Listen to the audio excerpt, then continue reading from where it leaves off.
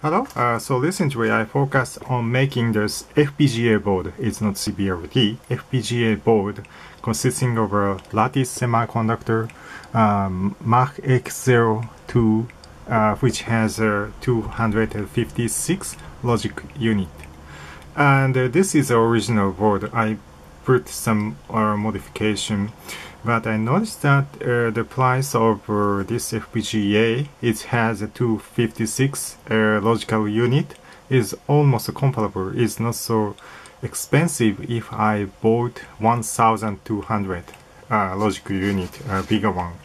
So I made this one the same PCB, but actually no oscillator, no low frequency oscillator anymore, because it has enough logical unit, 1200 logical units, so it's very easy and it's very enough to make the very long bit counter if we want very slow operation.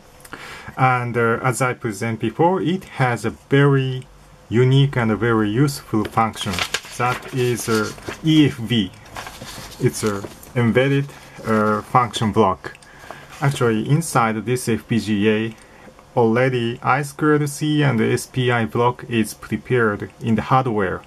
And we can utilize it to make the I2C device both slave and master. And this time, I made the slave mode demo. Now let's see how it works. I already prepared the Arduino to transmit the I2C command, and let's maybe first time.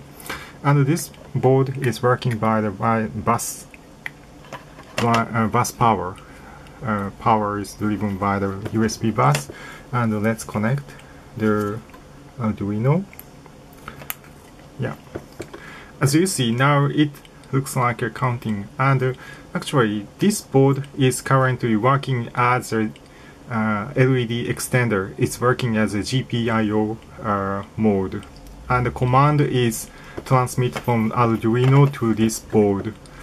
And of course it looks like just a counter, but this blinking is made by the command, I2C command. So I now change the command on the Arduino.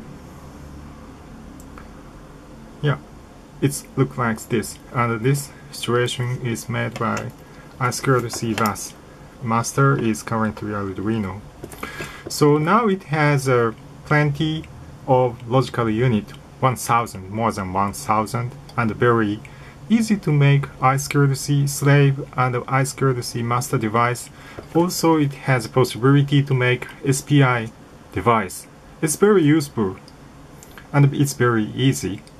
Have fun!